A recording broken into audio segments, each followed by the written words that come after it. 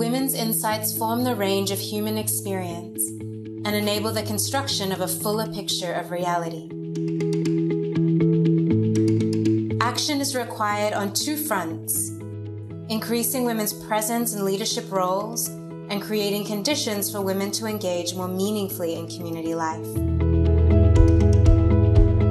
At the global level, international policies guided by principles of justice, equity, and dignity will be indispensable in setting the stage for a culture of equality.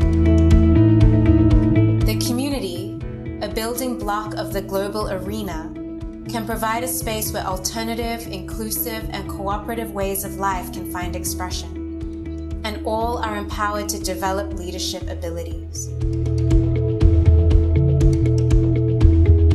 Important considerations such as how institutional and societal arrangements can be reconfigured to enable women's meaningful participation, as well as how cohesive societies can be forged even before the onset of catastrophe, could be revisited periodically in international spaces such as this Commission.